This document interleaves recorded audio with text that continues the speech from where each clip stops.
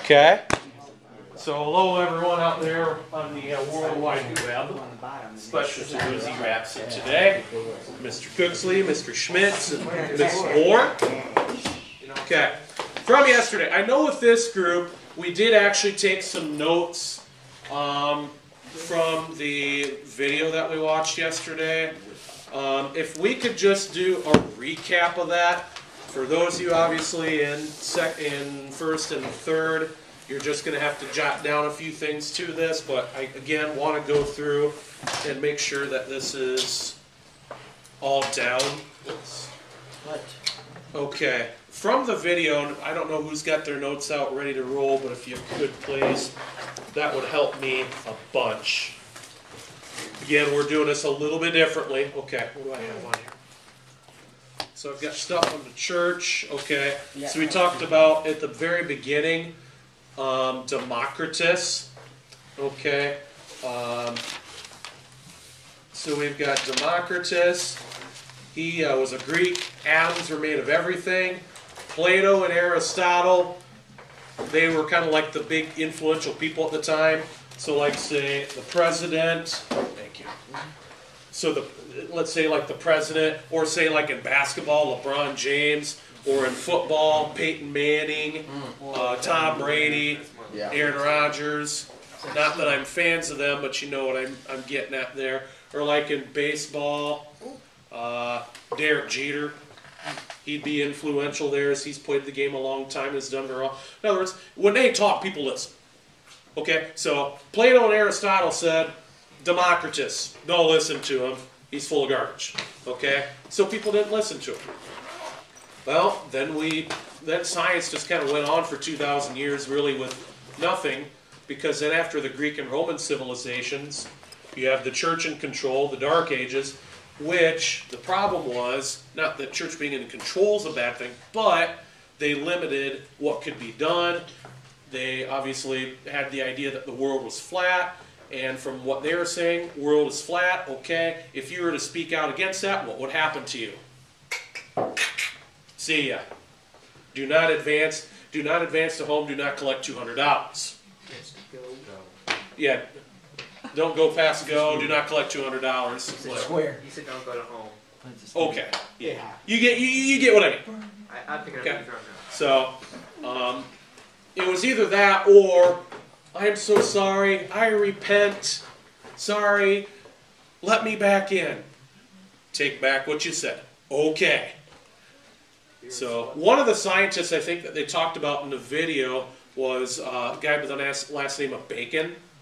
And that's what he did. He had some findings, but he had to renege on his ideas in order not to get excommunicated from the church. Okay, so scientific advancement really did not happen until around the start of really about the 15 and 1600s, which I believe was called the period of enlightenment, if I remember correctly. If knowing my history correctly, I believe that is. Again, I may be a little bit off on those periods. I'm not exact. But at the same time, too, that's when a lot of these discoveries first started to happen. From your reading, going back to the Greeks, what did the Greeks originally think? Everything was made of fire, air, water, and earth. Oh, yeah. Yeah. Love the example of the rabbit. That made my name last night. Yeah, so a rabbit's made of fire, air, earth, and water. The fire component is the idea that it's warm. The water component, more water means it's going to be fluffier or something like that, or soft. What's so funny about this rabbit thing? But obviously, well, to us now it's funny because we know that water obviously is not an element. We know that the earth itself is not an element, but we do know that these things are made of elements. So these things here can be broken down much, much more. In fact, can anyone name any elements that you find in the earth that are mined for? Iron. Iron. Gold. Silver. Copper. Platinum. iridium, aluminum, and the list goes on and on and on and on. Okay, so yes, the Earth is made of elements. Water. Water is made of two elements. What are those two elements? Hydrogen and oxygen. Two hydrogens. Air. Air is made up of a lot of different elements, and it all frankly depends on what molecules are up there. Did you know? Here's a did you know for you. Do you know what most of our air is actually composed of? You've either heard me say that before, or you knew that off the top of your head. Muy bueno. Nitrogen gas. I think it's Blaze. Okay. Nitrogen gas composed most of our air. Jacob might have known that too. But I knew it. A random period. Or maybe or whichever. Some of you may have known that already. Okay. Anyway, the idea being that most of it's nitrogen gas. Only about 20% of our air is actually oxygen gas. Only 20%. But it is the second most abundant, I do believe. We also have helium that naturally occurs in the air. So we can make really squeaky noises if we just suck in enough air. That gas, what is that the actual oxygen or what? Okay. Put the mouse in. They did. What's that? Like red rock or something like that. Cause yeah, it was just a rock, and it was I think it was mercury. Yeah, Who was the guy? Yeah, that and did then that? melted and made oxygen and mercury. And made mercury and a gas. Joseph Priestley. Yeah. He discovered an element known. Well, he had a compound a mineral known as mercury calx. That when you heated it up, the rock itself turned into a grayish liquid, mercury, and it produced a gas. That gas, when you put it into a jar and you put a mouse into it, the mouse would live for longer, and a flame would burn brighter. It was oxygen. It was oxygen. I forgot what he originally named it though. Yeah. I forgot Okay. what he originally named They it. originally named that thing phlogiston. Yeah. It was a P word. Phlogiston.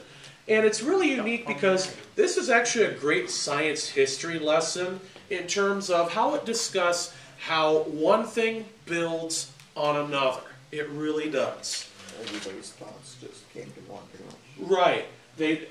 Each of these scientists did their own experiment, and from the results of those experiments, scientists then later could see what they did, took in their ideas, did their own experiment, found their own things, and incorporated all their ideas in with their findings. So it's just kind of like we kept building, kind of like a record of ideas.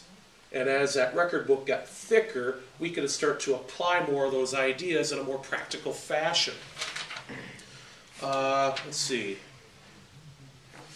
A few others that we talked about from the movie yesterday. Gilbert. What did he do with the cat? Like the static electricity. Static electricity. The fur against the metal. And that you had like a static electricity. Benjamin Franklin, the same thing with the kite. Got struck by lightning with the kite.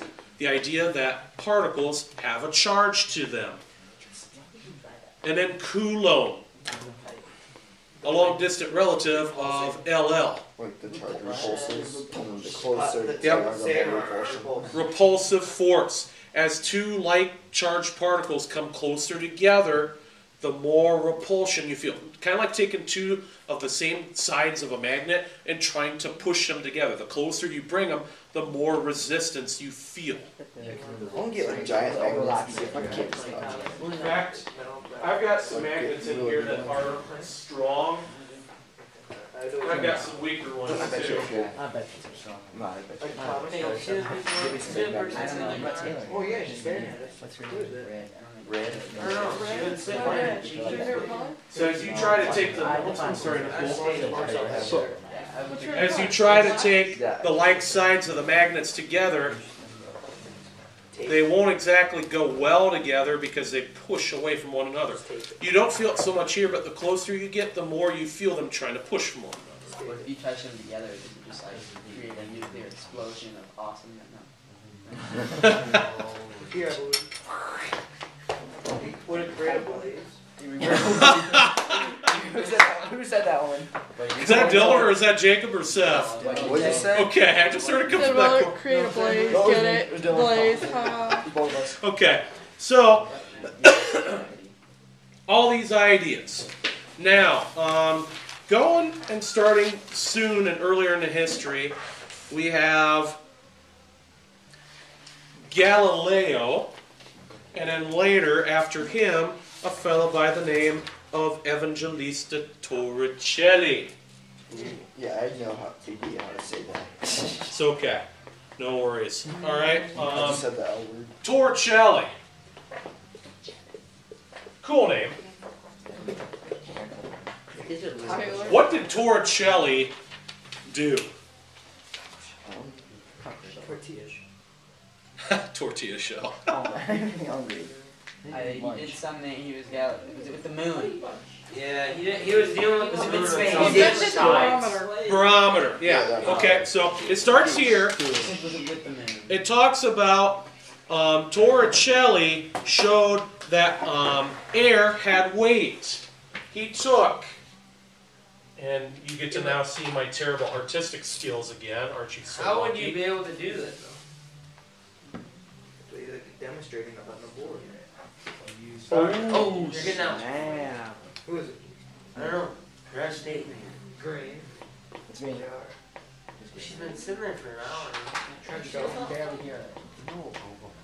What? Some creeper out there. We had a creeper out here with the trench Oh. coat on. Out of state. Looks like. She's young. Supercar. Looks like California. Who I'm knows? scared. Anyway, don't worry. The office, she'll come into the office and then take care of her there, whichever. Take care of her. Okay, so I know I have blue drawn in here, but this blue, consider it to be like Mercury. Okay, obviously I know it's not Mercury, but consider it to be kind of like Mercury. Well, Mercury then rose in the tube. Expansion. Yeah. Guess what? When it was really nice weather, it was about somewhere up here, maybe a little higher. But if the weather got crappy and we started to have lightning, bang! And tornado. Guess what happened to the barometer? The world explodes. Okay, so Why does the barometer do that? Say it. Well, like, why is like low pressure bad? I know what to say.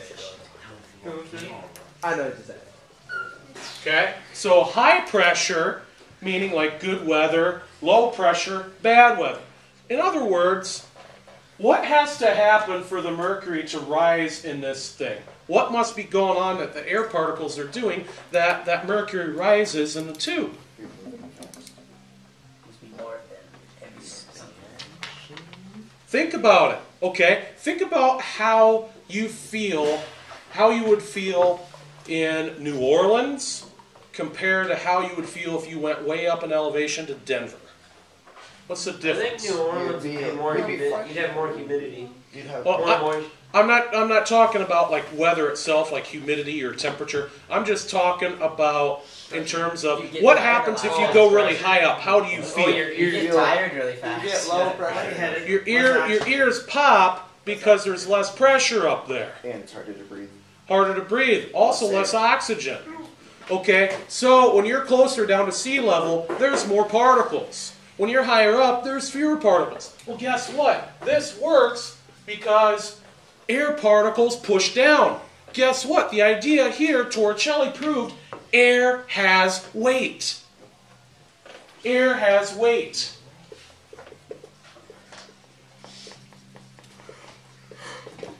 Air has pressure.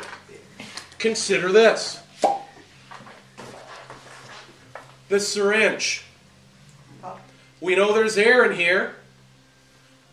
I push it down. Oh, that's hard. Yeah. Which would be more pressure? Here or there? Down there. Yeah. Down here. Okay. Well, since I'm pushing down here, what are those particles going to be doing more of? They're moving around fast. Moving around faster and Hitting each other. they're going to be hitting each other. Yeah. So the whole idea of pressure deals with particles colliding with one another. The more collisions, the more pressure. And it pushes down. So the air is pushing down on this mercury, causing it to go up in the tube. Well, in a high pressure system, nice weather, you don't have so much of that going on.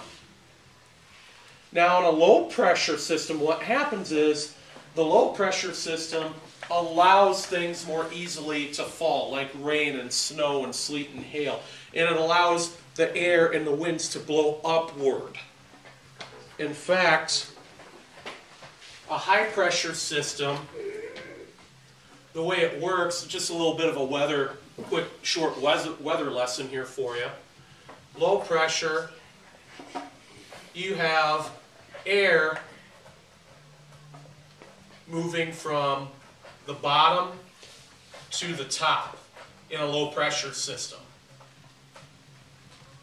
So air moving from the ground up to the sky, or above like the clouds. Now, Is that why it never high curls down? I'm sorry, what? Is that why it never curls down when they show it on TV? Yeah, so like the whole idea here, let's draw a couple here. Let's have L be the red be the low pressure.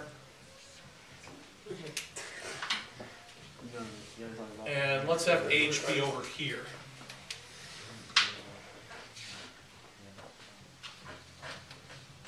Okay.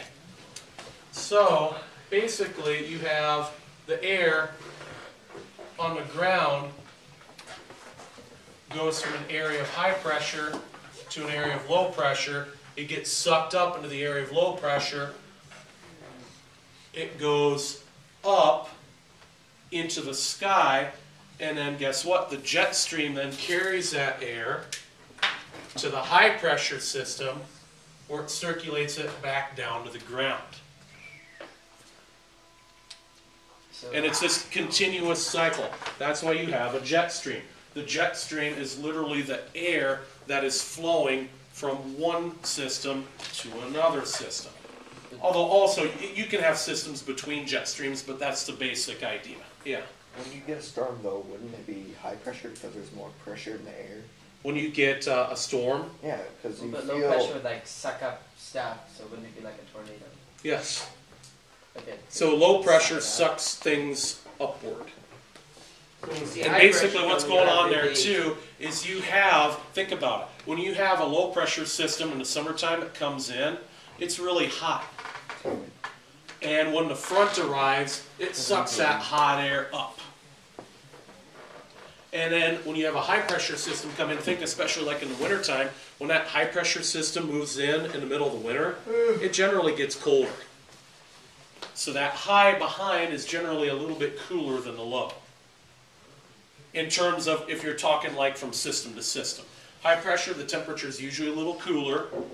It's bringing the air from up down, because as you tend to go up in the atmosphere, you do get colder. The low sucks that air from the ground that's warmer up to the top, and it's this continuing cycle.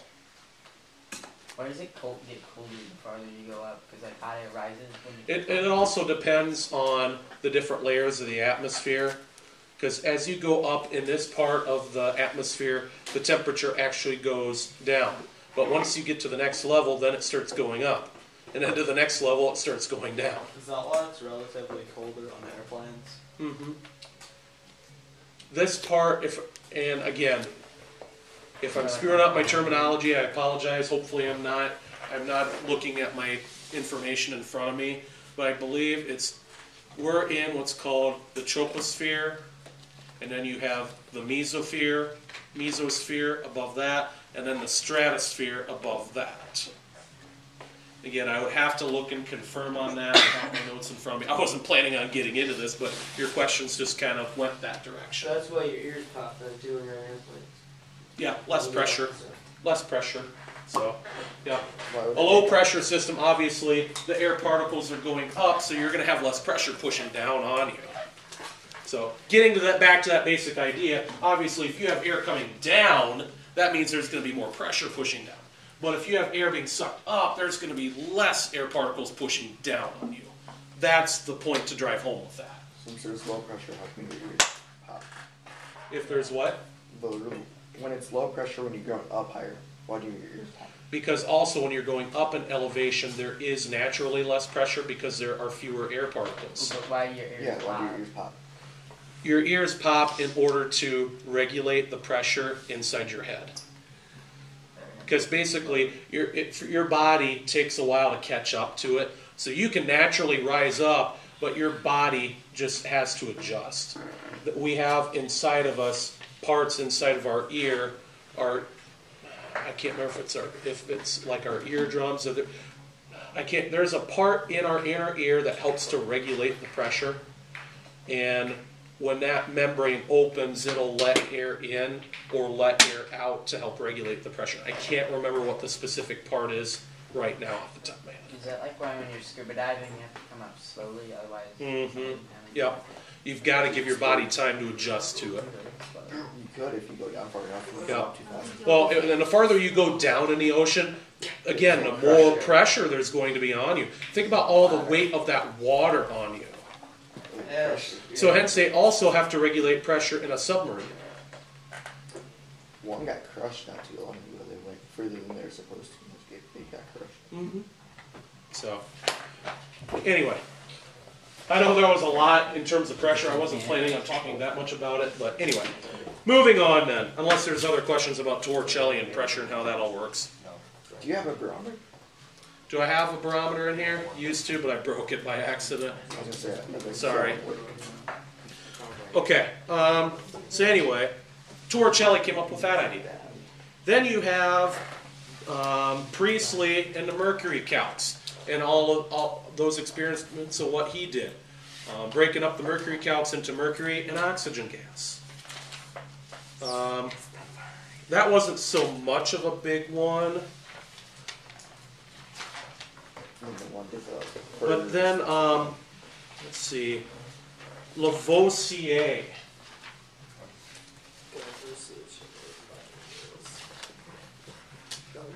Antoine Lavoisier. You guys did some experiments earlier this year that mimicked an idea of his. You guys remember the experiments where you had to take ice in a vial and then melt it? Yeah. And then you had to take like two chemicals, take their masses to begin with, mix them, take the final mass, steel wool together, steel wool apart, all those things. What was the concept that we were trying to figure out from that? No, Conservation lost or of gained. mass. Yep, nothing, no mass is lost or gained. The idea of law of conservation of mass.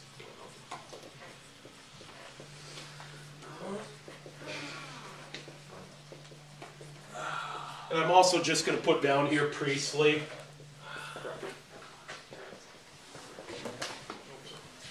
Mercury calcs, which broke up into mercury and oxygen gas. Okay. So that was Priestley's idea. That was what Priestley did.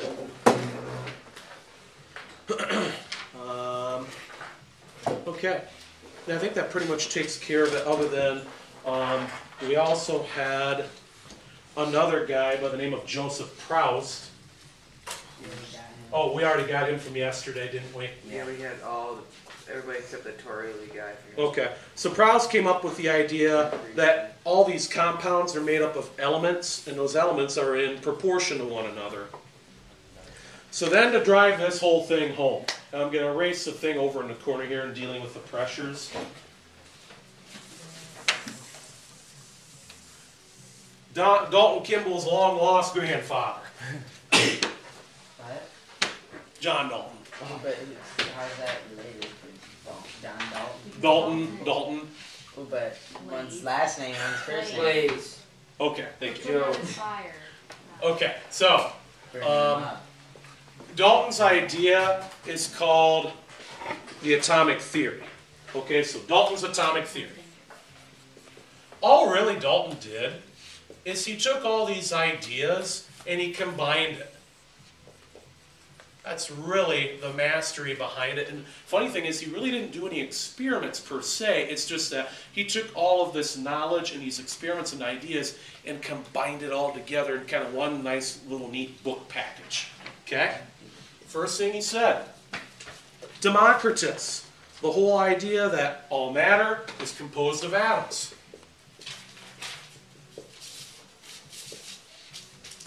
So all matter made of atoms. And those atoms are indivisible with liberty and justice for all.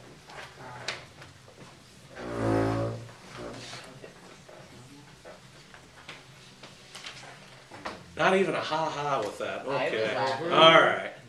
I was laughing. Thank you. No, I don't laugh. Okay. The second part of it deals perfectly with the idea that Priestley got, which is, okay, this mercury calx is made of two different things. Mercury and oxygen gas. They're two different elements. So, atoms of same element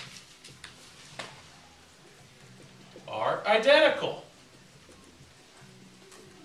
But different elements have different properties.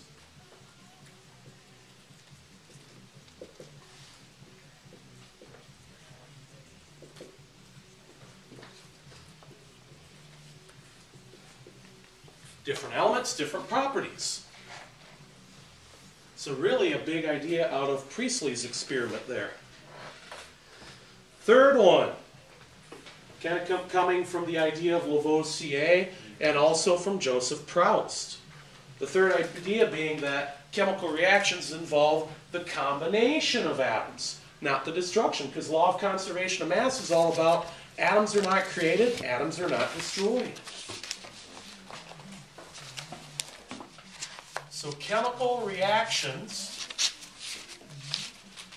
involve combination, and I'm going to add my own little tweak to it here too, reorganization.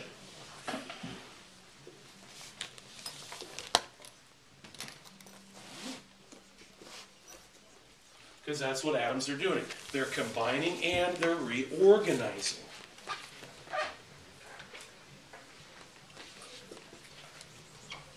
No destruction. Yes, we can still have things go boom. But what a boom is a chemical reaction, making new products. And then lastly, the fourth idea coming from Proust, if you have these chemical reactions happen, they do so in whole number ratios. And I just realized I'm out of time, so I'll finish with bullet point number 4 tomorrow. Then we're going to talk about two fellas that really had some work to do on the atoms, J.J. Thomson and Ernest Rutherford. We'll call it good day. Have a great day, everyone.